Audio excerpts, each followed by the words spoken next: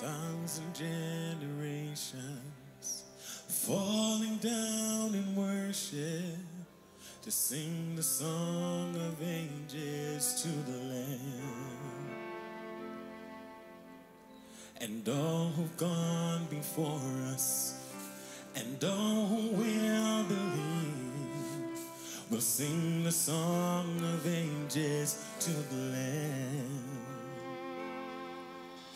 Your name is the highest, your name is the greatest, your name stands above them all.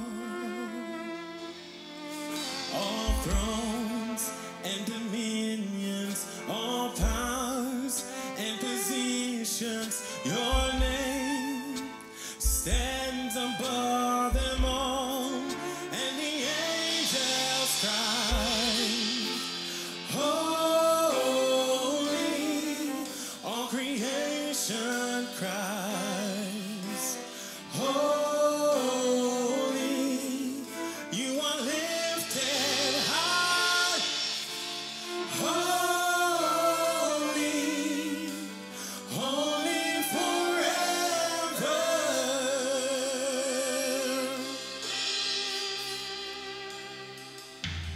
If you've been forgiven and if you've been redeemed, sing the song forever to the Lamb. And if you walk in freedom and if you bear His name, sing the song forever to the Lamb. Yes, we'll sing the song forever and amen. And the angels cry, holy, all creation cries, holy, you are lifted high, holy, holy forever.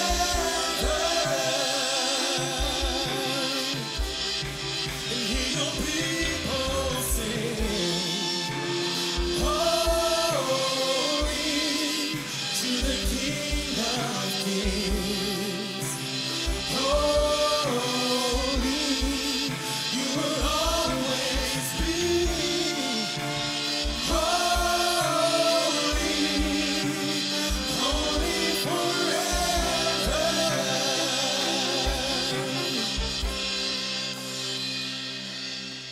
Your name is the highest, your name is the greatest, your name stands above them all. All thrones and dominions, all powers and positions, your name stands above them all. Your name is the highest, your name is the greatest, your name stands above them all. Sing it out, come on. All thrones and dominions, all powers and positions, your name stands above them all. Jesus, your name is the highest, your name is the greatest.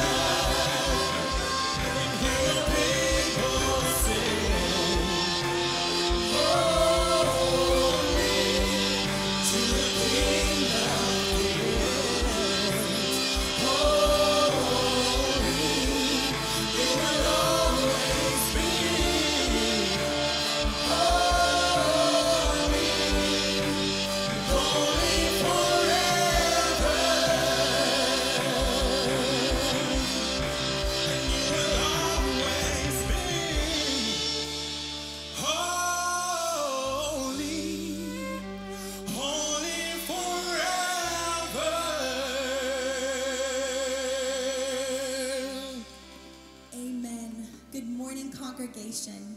Welcome to Cayman Islands Baptist Church. Welcome to our Sunday morning service. Church, do you believe that our God is alive? Do you believe that he is on the throne today? Holy forever, our God reigns.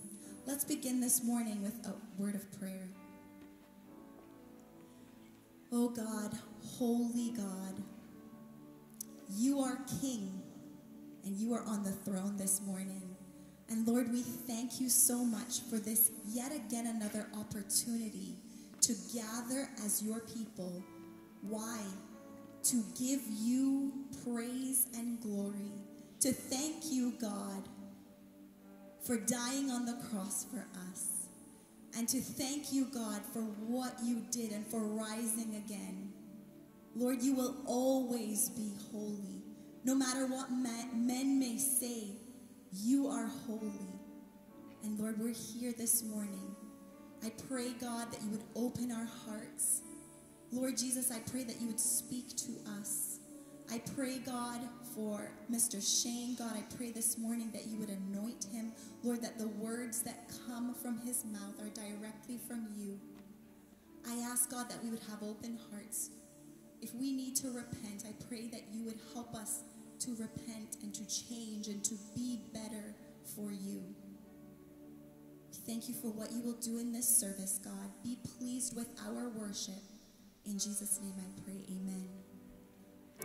All right, congregation, we know many of you love a good Caribbean medley, and today we're going to sing one, but we want you to help us. We want you to not only sing, we want you to clap your hands. We want you to move a little bit. We want you to raise your hands and shout out that God, blessed be his name.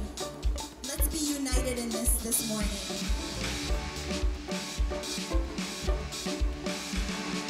Blessed be the name of the Lord. Blessed be the name of the Lord. Blessed be the name of the Lord Most High. Blessed be the name of the Lord. Blessed be the name of the Lord. Blessed be the name of the Lord Most High. You know the name of the Lord is a strong tower. The righteous run into it, and they are saved. You know the name of the Lord is a strong tower. The righteous run into it, and they are saved. Give me oil in my lamp, keep me burning. Give me oil in my lamp, I pray. Give me oil in my lamp, keep me burning. Keep me burning till the break of day. Give me peace. Give me peace in my heart, keep me resting. Give me peace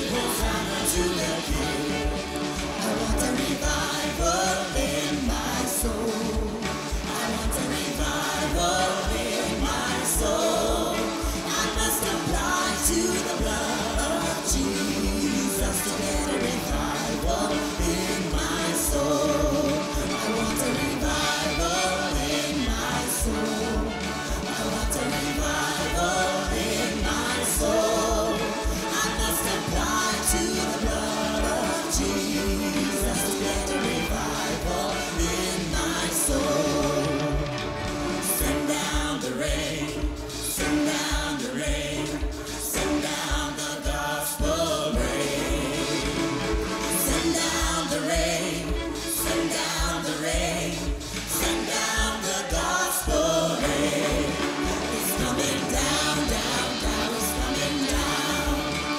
Oh, the glory of the Lord is coming down.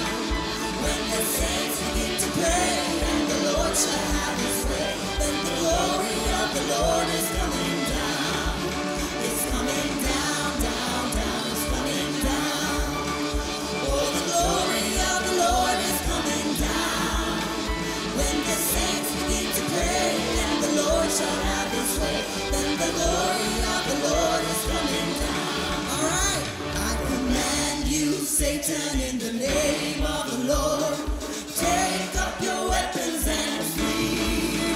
For the Lord has given me authority to walk all over you. And I command you, Satan, in the name of the Lord, take up your weapons and flee. For the Lord has given me authority to walk all over you. He's able, God's able. I know He is able. I know my God is able to carry me through. He's able, He's able. I know my God is able. I know my God is able to carry me through. I know my God is able to carry me through. Let's give the Lord a hand. We are united in Jesus Christ. We are the soldiers of the fight.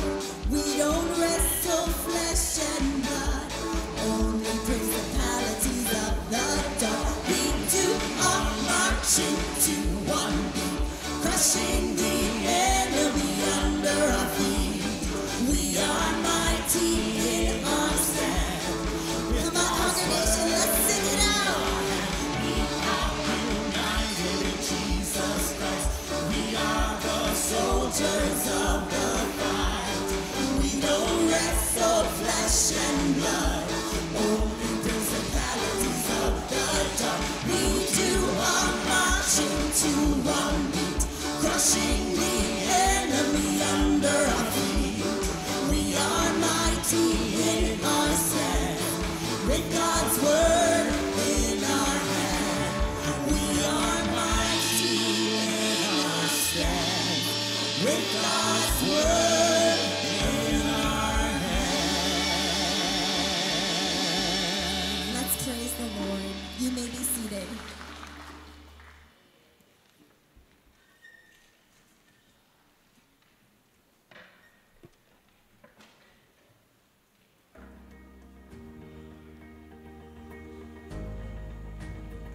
Durante el transcurso del año 2023, nuestra Iglesia Bautista de Santo Suárez en Cuba se vio envuelta en un gran crecimiento y fortalecimiento que desafió las adversidades que enfrentamos como nación.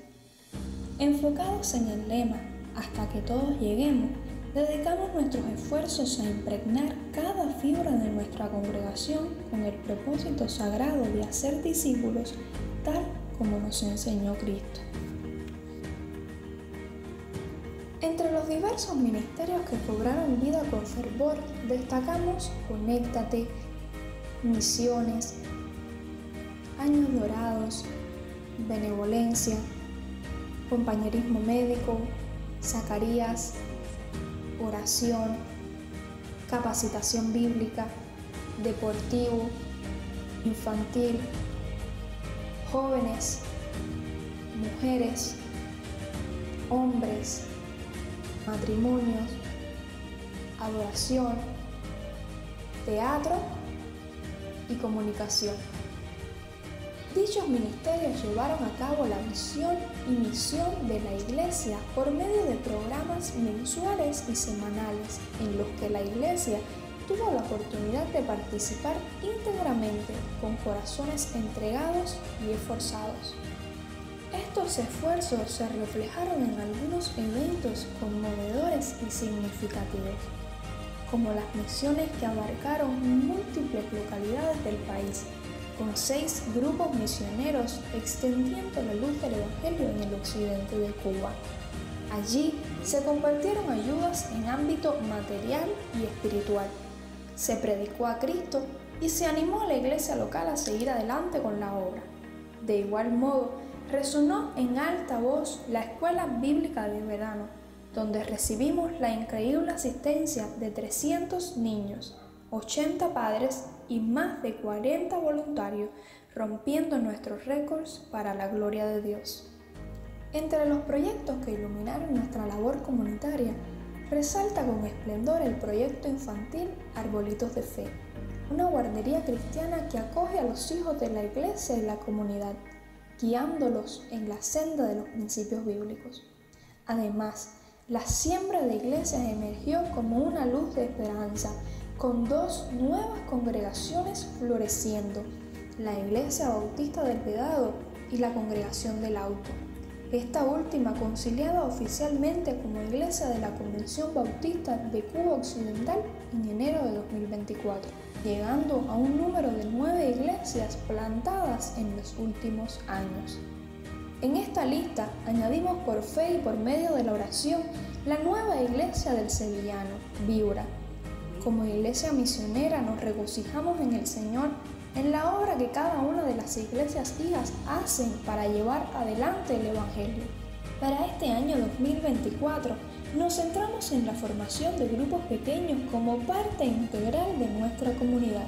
A través de un número de 50 grupos pequeños que se han logrado establecer de manera exitosa, nos desafiamos a que cada uno de ellos se convierta en una iglesia en sí mismo, involucrándose activamente en las misiones y compartiendo el mensaje de Jesús de forma natural en nuestra comunidad.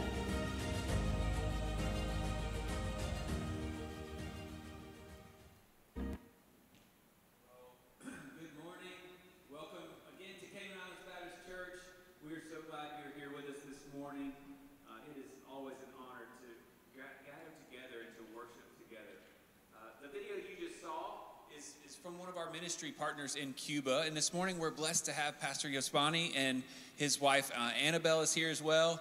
I'm going to ask Pastor Yosvani and Johan come and help us translate a little bit. To ask Pastor Yosvani just to share just a few minutes about the work that God is doing in Cuba right now. Muchas gracias a todos por recibirnos.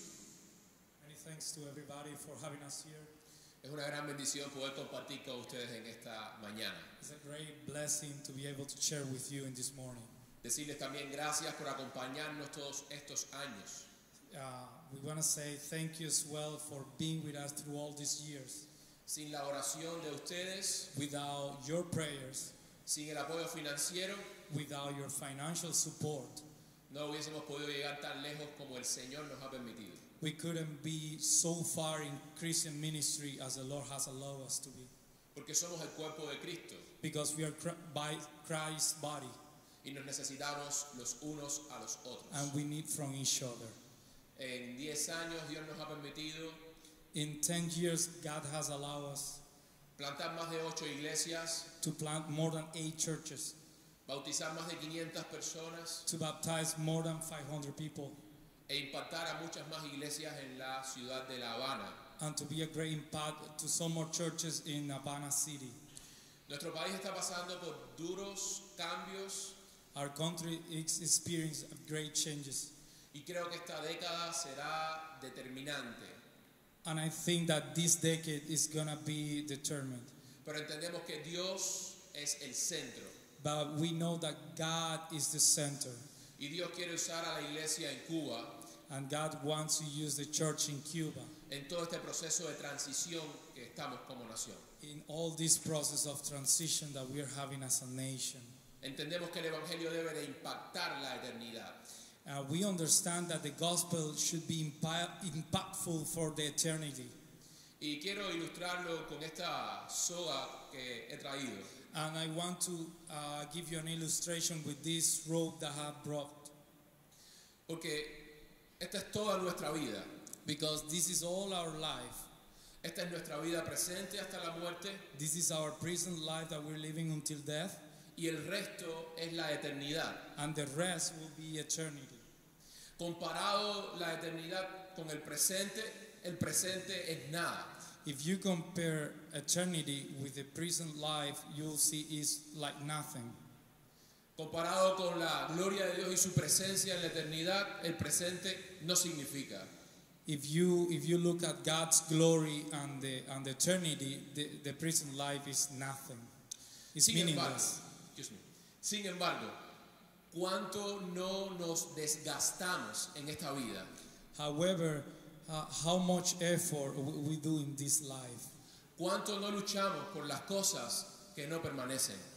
How much do we fight for things that are meaningless? ¿Cuánto estrés o ansiedad por lo que no puede prevalecer? How much stress and anxiety for things that will pass? La siguiente pregunta, ¿qué estamos haciendo para la eternidad? But now my next question will be, what are we doing for eternity? No podemos evitar llegar a la muerte, que es este nudo, Because we can't avoid death, which is this knot. pero sí podemos usar nuestra vida para la gloria de Dios. But we can use this, our life, for God's glory. Sí podemos hacer tesoros en los cielos. Yes, we can do treasures in heaven. Sí podemos cumplir lo que Mateo 6:33 nos dice. Yes, we can accomplish what Matthew 6:33 is saying to us. Buscad primeramente el reino de Dios y su justicia. Seek God's kingdom first, and everything else will come. Y eso es lo que podemos hacer, iglesia. And that's what we can do, church. Todo lo que Dios nos ha dado Everything that God has given to us es por Él is for Him y es para Él. and is for Him as Están His glory. invitados So a you are participar invited con nosotros. to participate with us. Cuba será un gran desafío, Cuba is going to be a great challenge, pero una gran bendición para sus vidas. but a great blessing for your life. Recuerda esto, Remember this. no es about you, it's not about me, it's about Him. God bless you. God bless.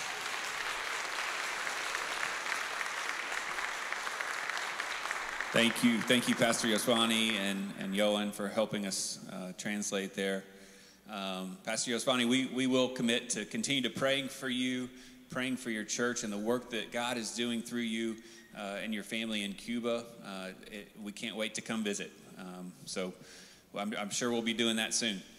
As the ushers come forward this morning, just a couple of announcements. An update on Pastor Randy, as everybody's asking.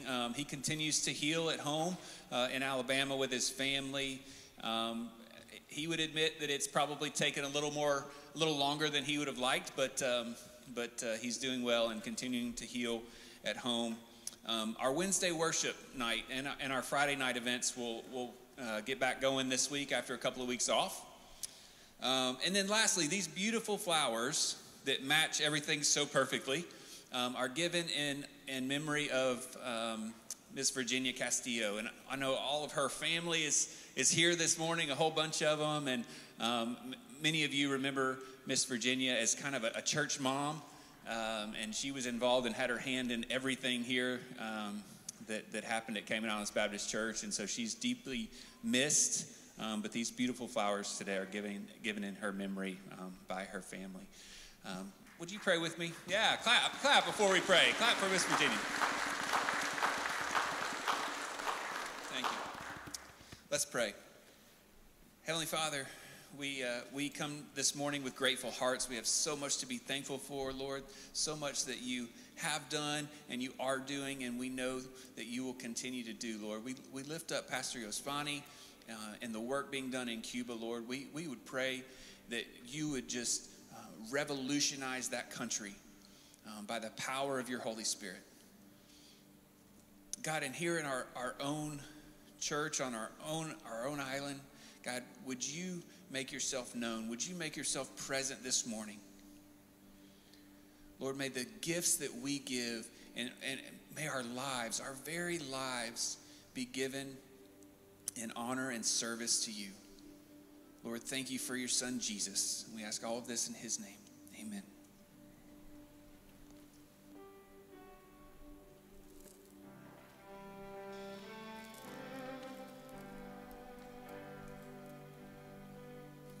How great the chasm that lay between us. How high the mountain I could not climb. In desperation, I turned to heaven and spoke your name into the night. Then through the darkness, your loving kindness tore through the shadows of my soul. The work is finished, the end is written. Jesus Christ, my living hope. All right, congregation, for some of you, this song is new. We're going to sing that first verse again. You may stand as we sing it together.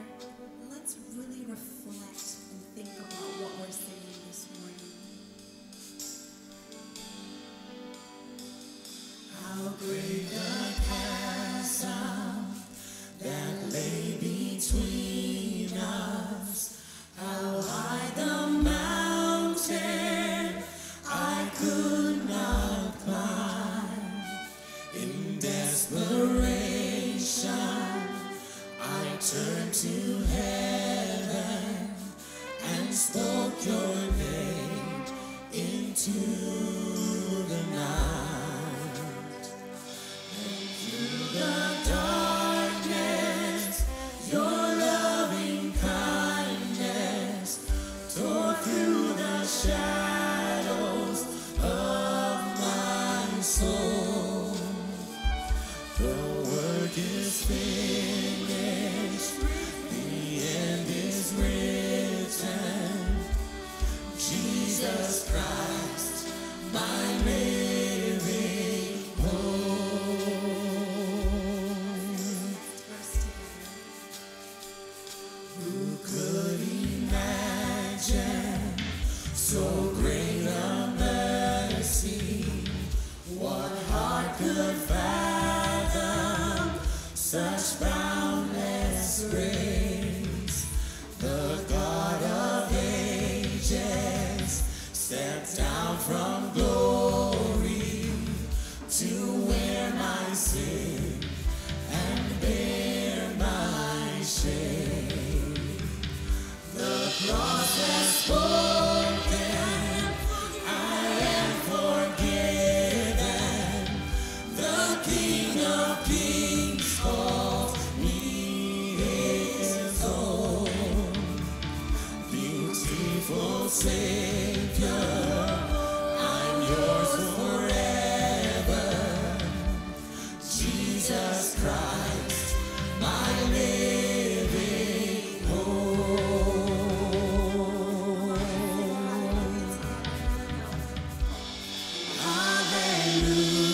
Hallelujah, praise the one who set me free. Hallelujah, death has lost its grip on me. You have broken every chain.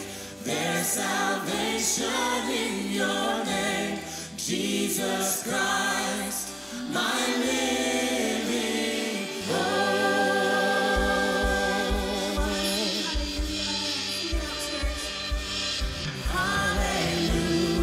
Hallelujah, praise the one who set me free.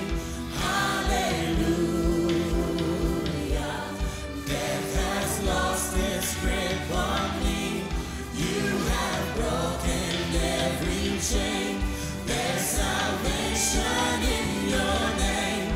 Jesus Christ, my living hope.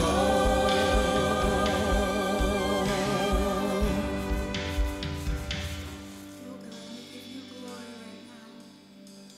We give you the praise for what you did on the cross for us. Lord, we don't deserve it. But God, you died on that cross for us. But Lord, you didn't stay dead. You rose.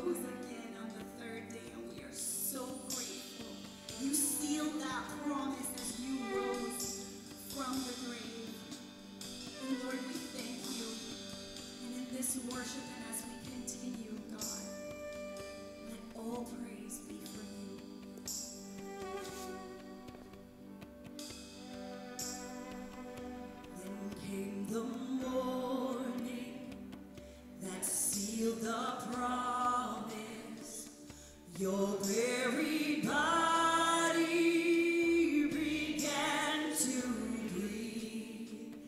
Out of the silence, the roaring lion declared the grave has no claim on me. Come on, we're going to sing that one more time. I want to hear your voices. Here we go. Then came the morning that sealed the promise. Your very body began to breathe. Out of the silence, the roaring lion declared the grave has no claim on me. Jesus, yours is the victory. Oh, hallelujah. Praise the one who set me free. Hallelujah. Death has lost its grip on me. You have broken every chain. There's salvation in your name, Jesus Christ, my living hope. Hallelujah. Praise the one who set me free. Hallelujah. Death has lost its grip on me. You have broken every chain. There's salvation in your name, Jesus Christ, my living hope. Jesus Christ, my living hope. Jesus Christ, my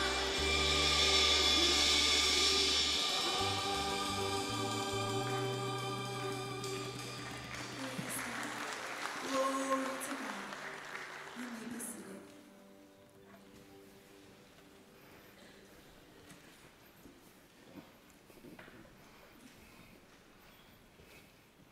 Thank you. Thanks, bro. Good morning. I was just sitting there thinking how much of a blessing it is to hear what's been going on in Cuba. And throughout history, hard times, persecution has caused the church to expand and explode, and the gospel to reach many people. And we just praise God for that. So take your Bibles and turn with me to the book of beginnings, the book of origins, and that's the book of Genesis. We're going to be in chapter 1, verses 24 to 28, mainly. And as we continue this What We Believe series, we're here at the Doctrine of Man, creation and fall. So as we go through this series, one of the things I want us to remember and to drive home in our minds is that doctrine matters. What we believe matters. More specifically in regards to our faith, what we believe about our faith matters. Sincerity is one thing, being sincere, sure, but in the essential truths of our faith, we do not want to be found sincerely wrong. Amen? Believing a lie. So this is day number 6, and I'll read and you can follow. Verse 24. And God said, "Let the earth bring forth living creatures according to their kinds, and creeping things and beasts of the earth according to their kinds." Then it was so.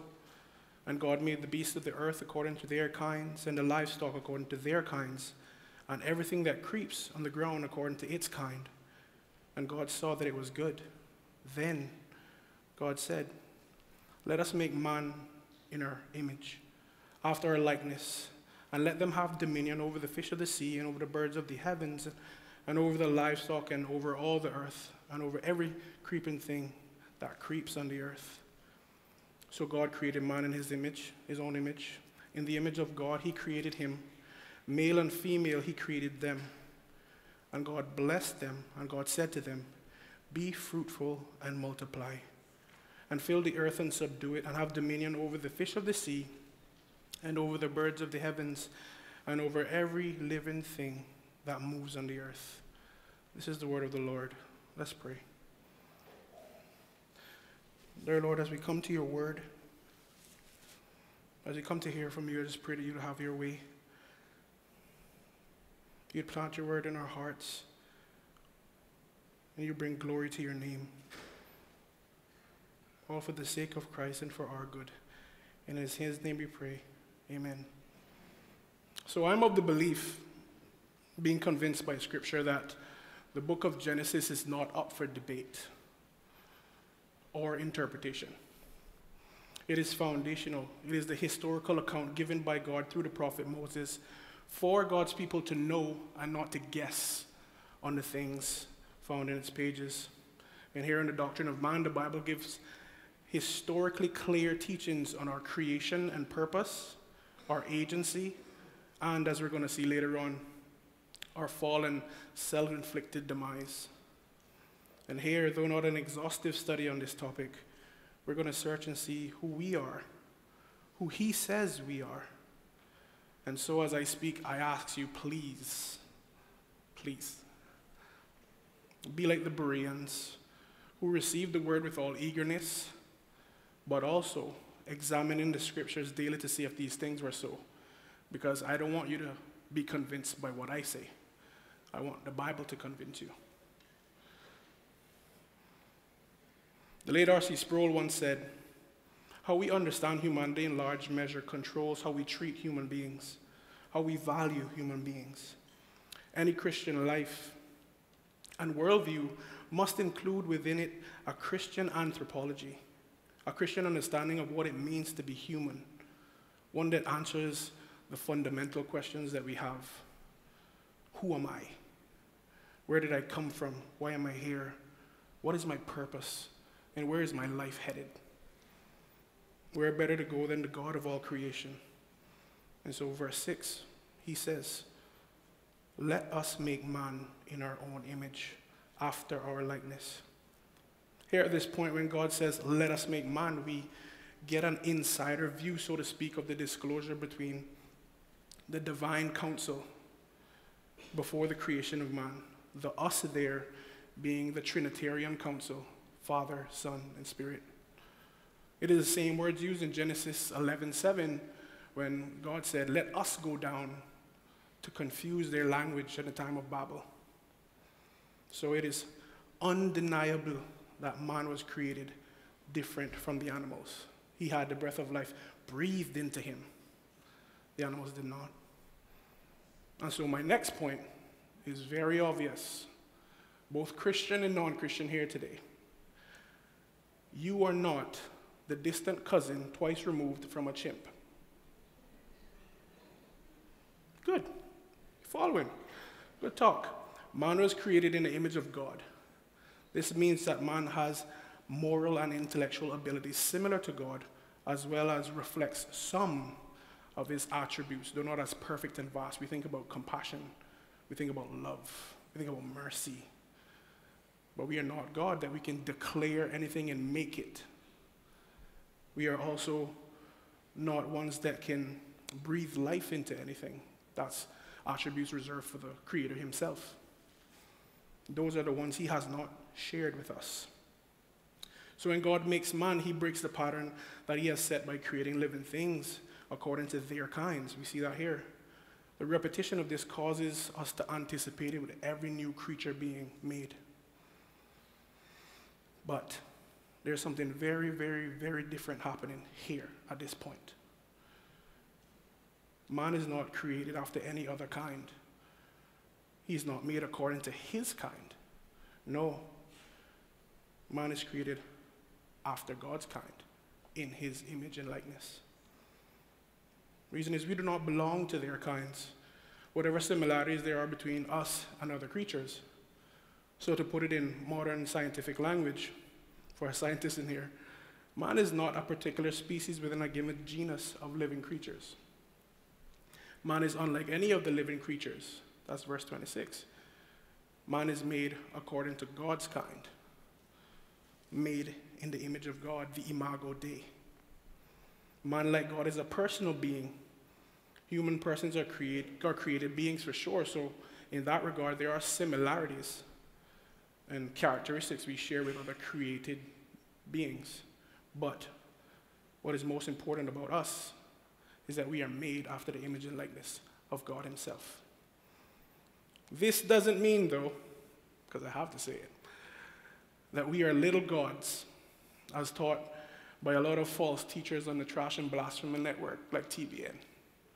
You got your Creflo Dollar and your Joel Osteens, and you got your Stephen Furticks who teach this. It's not the case. So we control, alt, and delete that. Rather, bearing the image of God, we as humans are giving a measure of sovereignty over all the earth, with dominion over the fish of the sea and the birds of the air and the livestock, every creeping thing that, like it says in verse 28. The language here suggests a ruling and a type of conquering as God, with God as God's vice regents. So when you see me randomly trying to swat and play tennis with a fly, just let me exercise my dominion. Roaches and mosquitoes can get it too.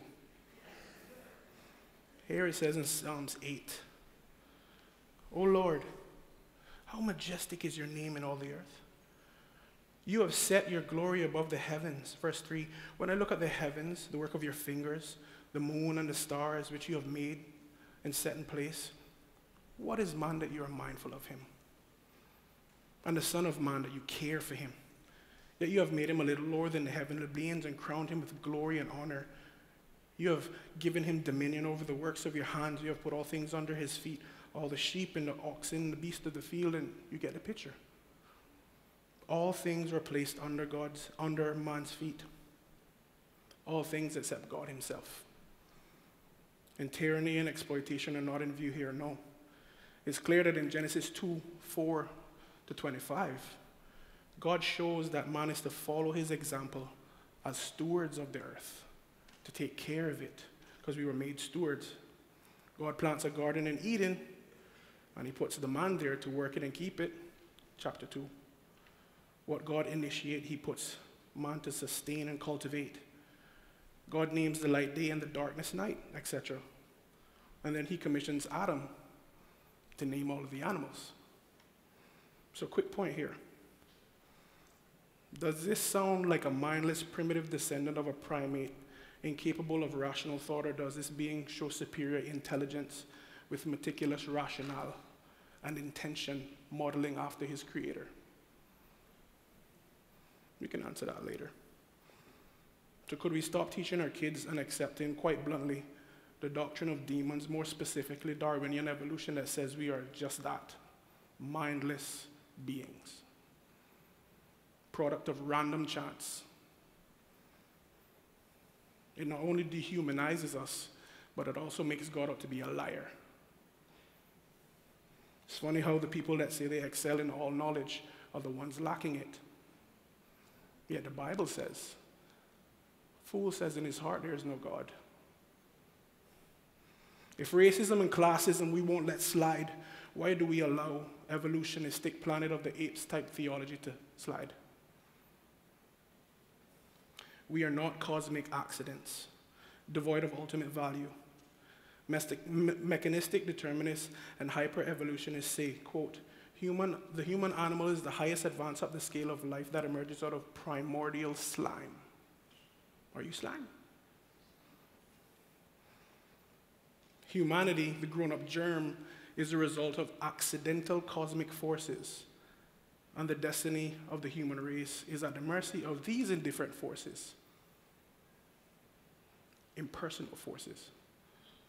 That's interesting. It's also garbage and pseudoscience. God dismantles evolution in one verse. "In the beginning, God created the heavens and the earth." Time, space, matter, the end. And the evolutionistic religion, that's it, because that's exactly what it is, only became popular in the 1800s. They argue that it is scientific reality. It is not, it's just a belief about the past. And therefore, Christians must accept it. Not this one, friend. Why we shouldn't allow the words of fallible humans to determine truth. Truth. We must go back to God's word and ask the question, does Scripture even allow for evolution? And none, I repeat, none, zero of the biblical writers believed or even taught it. The mechanistic view offers no understanding of the meaning and intrinsic value and sanctity of life. There has been this attempt to, in the radically changing worldview of atheism, to try and fit in a type of moralistic ethic. But all have failed. Why? Because you have to steal from Christianity to make your worldview attempt to make sense. Why should a germ be moral? If I am a cosmic accident, why should I care about you or my children? Why should I care about life? Why should I care about death? Why should you be valued over a stone or a stray animal? It's because of this verse. God made us in his image and his likeness. Furthermore, and I dare even to say the most important is if Adam and Eve, the fall, the entire Genesis account aren't real or historical, then Jesus died for a mythological problem. And that would make him a mythological savior, offering us a mythological hope. I cringe at that because it is blasphemy and a lie. There is a reason why there's a constant fight to destroy the biblical truth of Genesis and the origin of all things, as well as God who made it. And who, might I ask, do you think would want something like that to happen? The devil. Same thing in the Garden of Eden. Christianity teaches that human dignity, value, worth, etc. is rooted in the holiness of God and who God is. Let us make man in our own image and likeness. It reflects God's dignity. We bear his image. Both men and women are of equal value, though both have different God-given roles. That says a lot to the feminists. This fundamentally foundational truth is one of the major reasons why abortion is wrong. It's not the murder of something, it's the murder of someone. Psalms 139. For you formed my inward parts. You knitted me together in my mother's womb. I praise you. Why? Because I am fearfully and wonderfully made. And why am I emphasizing this so much is because in this day and age, we live in a world where just me saying that verse would get me labeled an unloving bigot. And then you have me all over Mile Road next. I welcome the smoke. God is king, and he says he created man in his own image.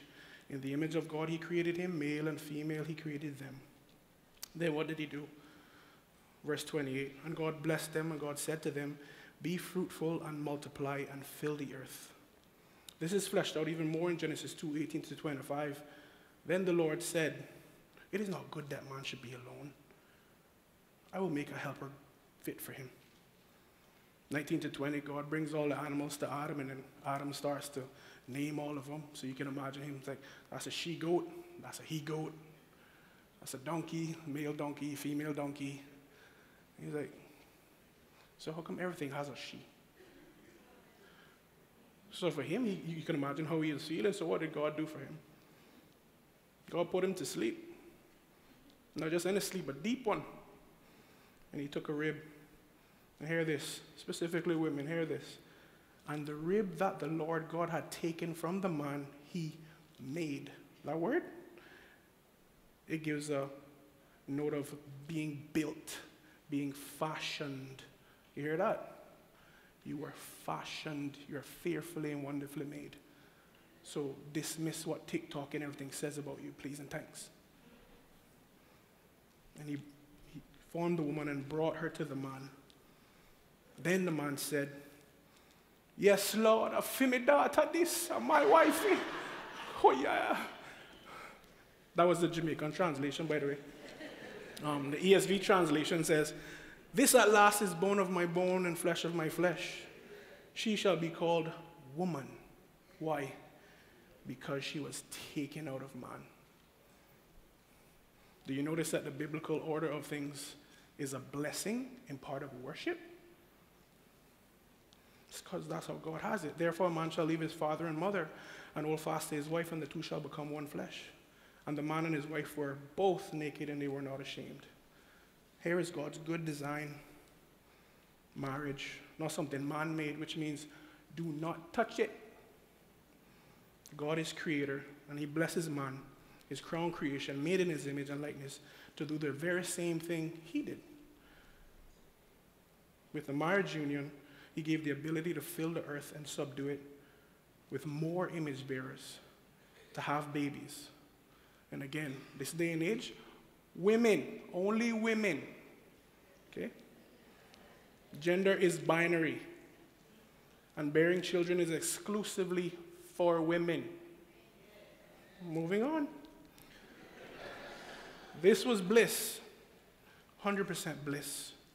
For those of us who worship and feel like utter garbage when we come through the door on a Sunday, because we do, even though I'm fine. No, you're not.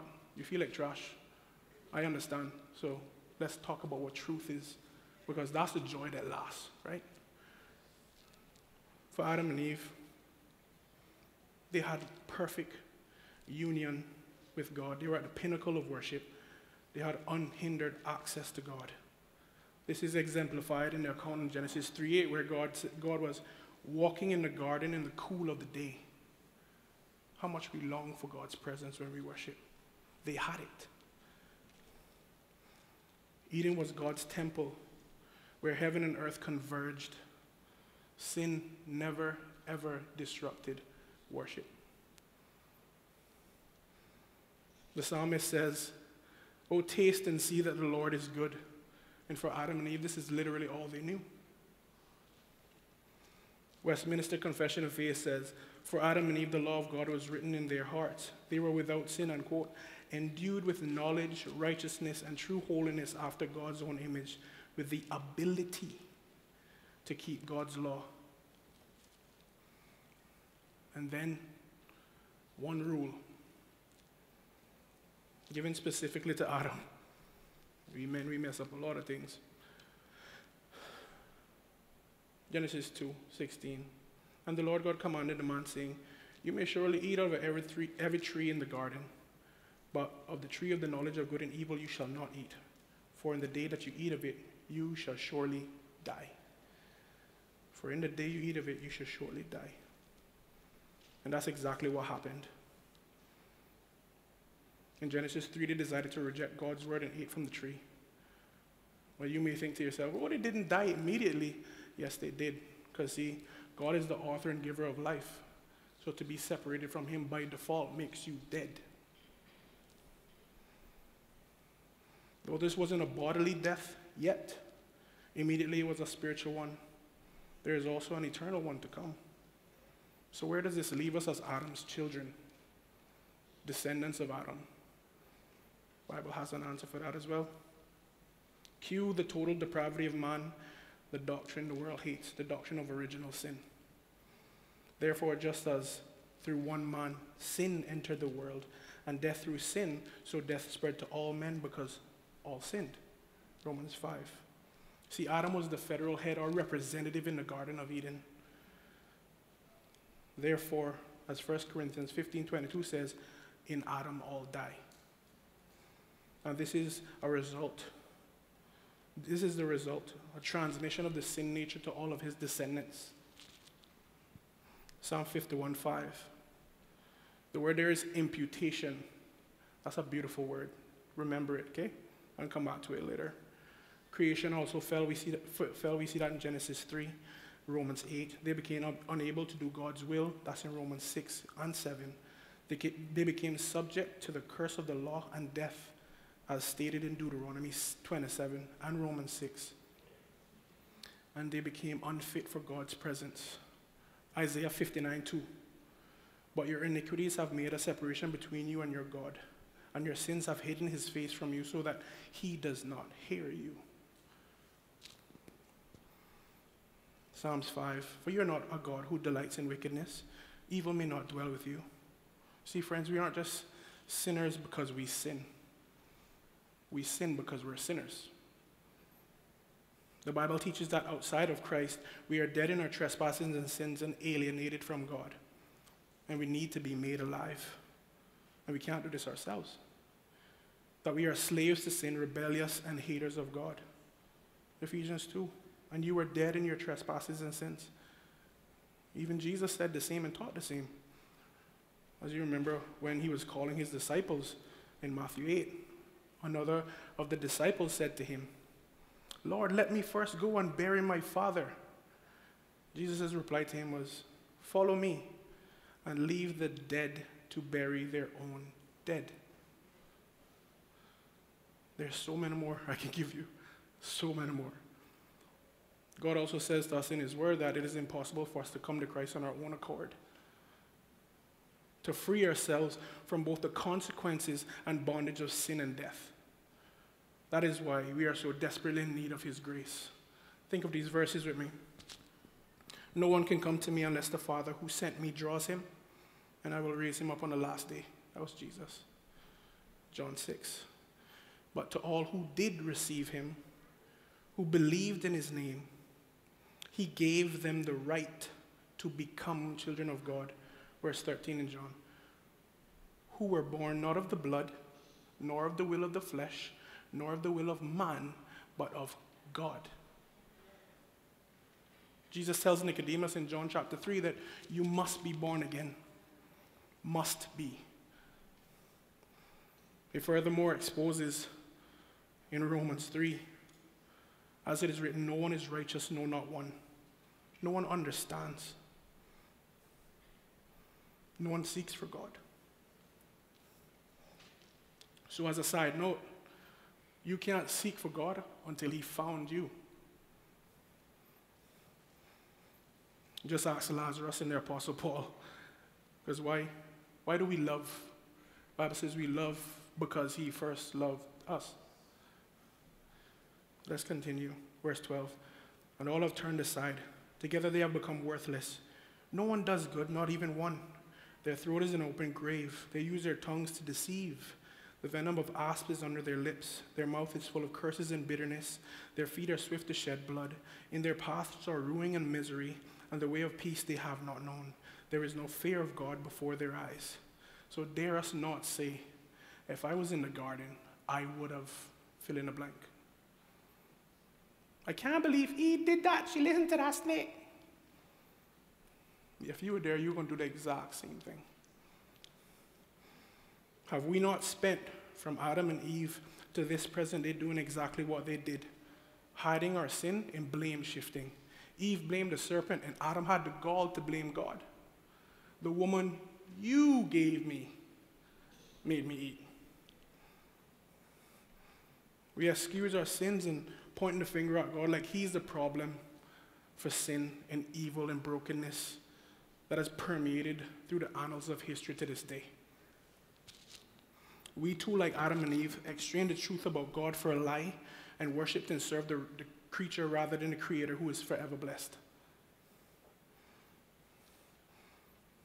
Seeking to be our own God and seeking to kick the one and true only God from his throne. Why? Because we don't want his rule, if we're honest. That's the same lie in the Garden of Eden. God is hiding something from you. He knows that when you eat, you will have.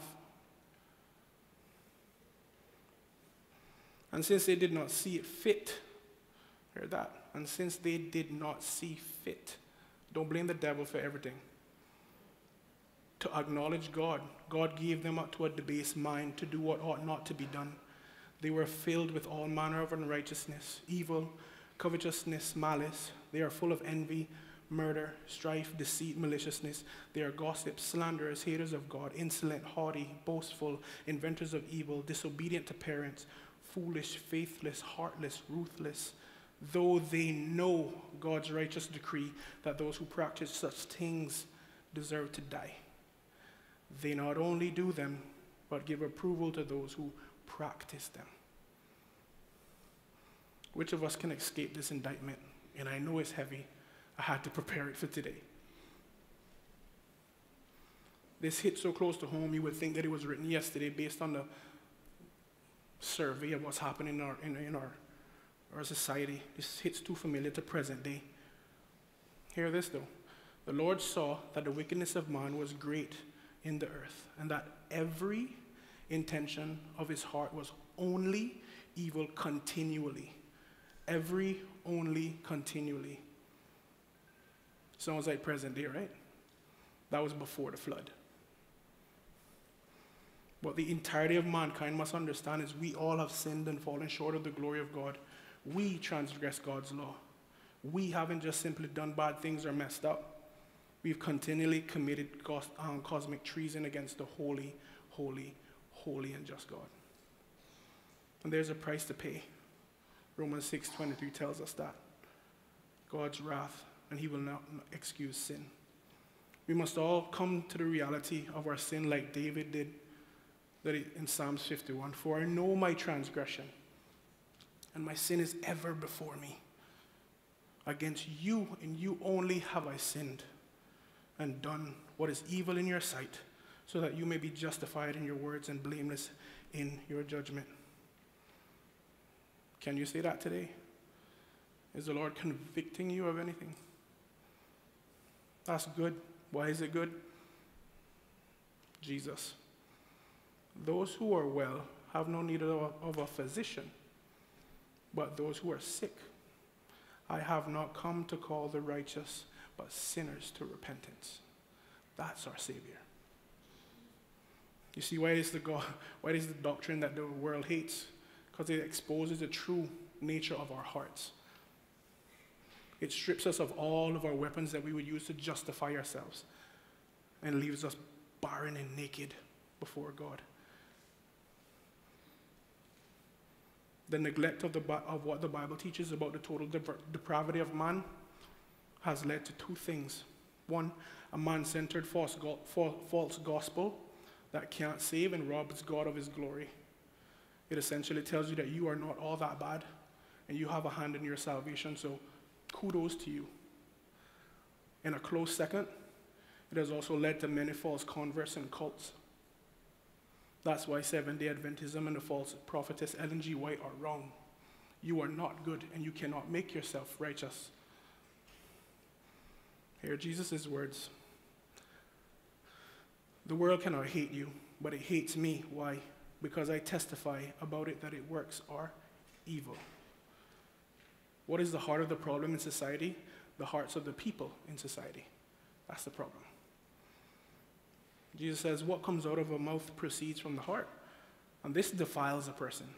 For out of the heart comes evil thoughts, murder, adultery, sexual immorality, theft, false witness, and slander. Matthew 15.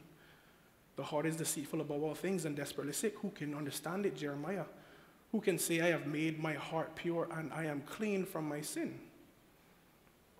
Proverbs 20. Can the Ethiopian change his skin or leopard his spots? Then also you can do good who are evil. That's rhetorical. That's Jeremiah 13. Jesus is the only one who can raise dead people back to life. The only one who could save sinners. The only hope for any person in here and abroad. The phrase in Adam indicates our relationship to Adam and our relation to him, that he represented us in the garden. In the same way, for those of us who are Christians here today, Jesus represented us on the cross. Romans 5, 6, 8, 1 Corinthians 1, 15, 2 Corinthians 5, 19. I can go on. This is why the gospel is such good news. News of great mercy and grace, like the hymn writer says, 'tis so sweet to trust in Jesus and to take him at his word. And I thought of Miss Amiko when I wrote this part. Amazing grace, how sweet the sound that what? Saved a wretch like me. Not a good person. Not a good person. The gospel will never be good news to you if you think you're good enough to earn Jesus' favor. That's essentially saying that his sacrifice is not enough for you. It's Christ alone. Trust in him alone. Shortly, we'll be partaking in communion. And you remember that word I told you, imputation? How Adam's sin was imputed to us. For those of us who are believers in Jesus, the beautiful thing about imputation is the righteousness we do not have by faith Jesus gives us as a gift. He imputes his righteousness to us to be received by faith. That is the good news of the gospel. That's a promise. So in closing, you can bow your heads with me. As you hear that, brothers and sisters who are Christians here today, let the blessed hope of the gospel be your anchor. And if you're not a Christian, I pray that you would come, put down your arms and come to Jesus. For we ourselves were once foolish, disobedient, led astray, slaves to various passions and pleasures, passing our days in malice and envy, hated by others and hating one another. But when the goodness and loving kindness of God our Savior appeared, what did he do? He saved us, not because of works done by us in righteousness, but according to his own mercy, by the washing of regeneration and the renewal of the Holy Spirit. Amen.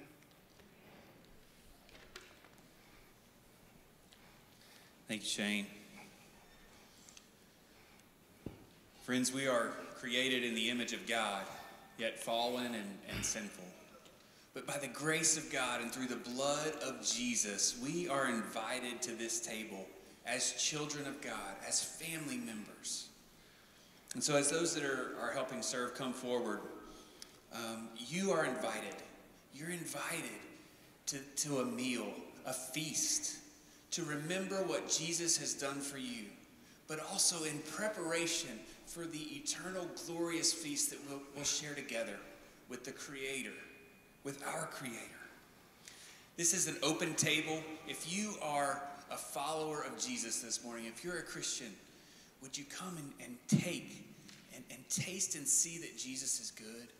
If you're not a Christian this morning, I would love the opportunity to speak with you after the service about what we believe about this table, about what this represents to us. So as the music plays, downstairs, if you'll make your way towards the center aisle and then go back out towards the outside, there's also elements up in the balcony. As the music plays, would you come to the Lord's table? This is a table prepared for you to remember Jesus' sacrifice for you. Would you come? Would you come?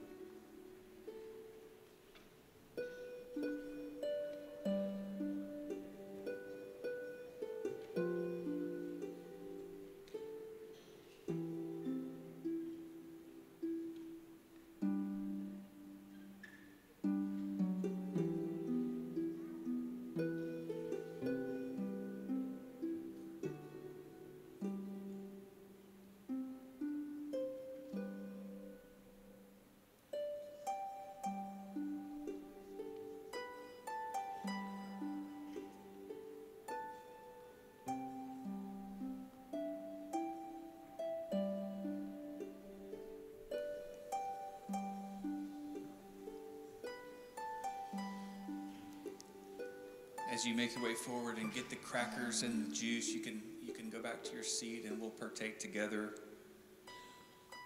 Feast on Jesus. Taste and see that the Lord is good.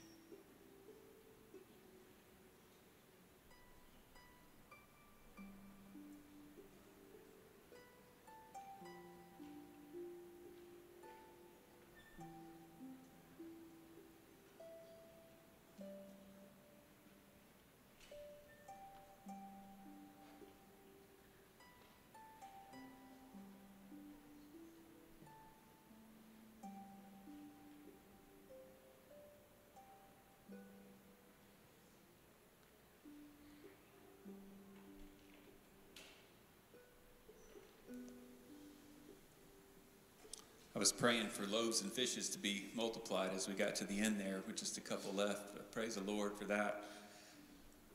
On the night that Jesus was betrayed, he gathered his followers, his disciples, in a room, and they shared a meal together.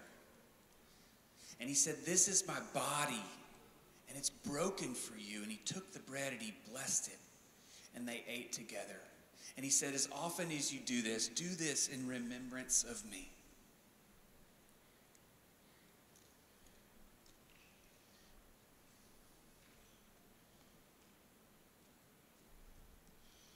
And then he took the cup and he gave thanks. And he says, "This is my blood shed for you. As often as you drink this, do this in remembrance of me."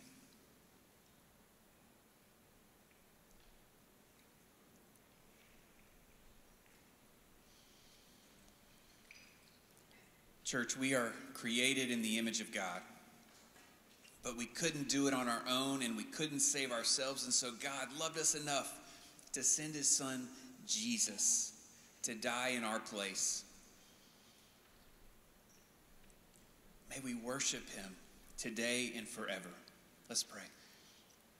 God, we thank you for an opportunity to gather in your house, Lord.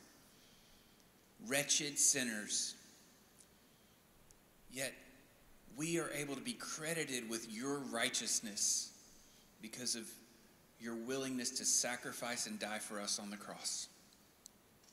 And we are eternally grateful for that. Lord, we love you and we thank you for your mercy and your grace. In Jesus' name, amen. Would you stand with me as we sing, "Turn Your Eyes Upon Jesus"? Turn your eyes upon Jesus.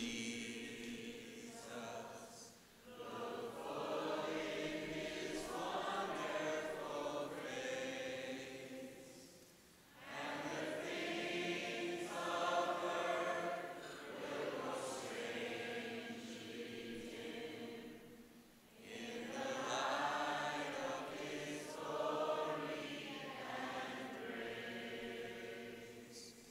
May God bless you. You are dismissed.